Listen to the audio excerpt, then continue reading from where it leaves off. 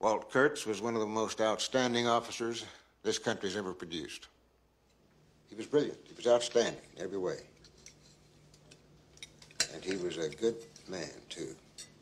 A humanitarian man. A man of wit and humor. He joined the Special Forces. And after that, his ideas, methods, became unsound.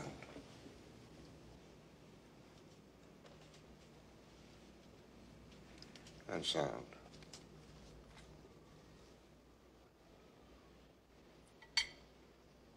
Now he's crossed into Cambodia with this mountain-yard army of his that worship the man like a god and follow every order, however ridiculous. Well, I have some other shocking news to tell you. Colonel Kurtz was about to be arrested for murder. I don't follow, sir. Murder to whom? Kurtz had ordered the execution of some Vietnamese intelligence agents, men he believed were double agents. So he took matters into his own hands.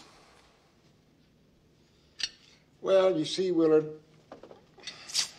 in this war, things get confused out there. Power, ideals, the old morality, and practical military necessity. But out there with these natives, it must be a temptation to be God. Because there's a conflict in every human heart between the rational and the irrational, between good and evil. And good does not always triumph. Sometimes the dark side overcomes what Lincoln called the better angels of our nature. Every man has got a breaking point. You and I have them. Walt Kurtz has reached his.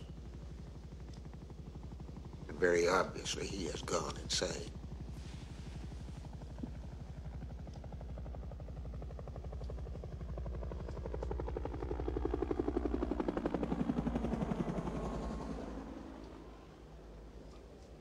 Yes, sir. Very much so, sir. Obviously insane. Your mission is to proceed up the Nung River in a Navy patrol boat. Pick up Colonel Kurtz's path at New Mung Ba. Follow it, learn what you can along the way. When you find the colonel, infiltrate his team by whatever means available, and terminate the colonel's command.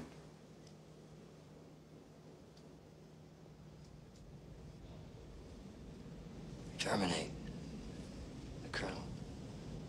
He's out there operating without any decent restraint, totally beyond the pale of any acceptable human conduct. And he is still in the field commanding troops. Terminate with extreme prejudice.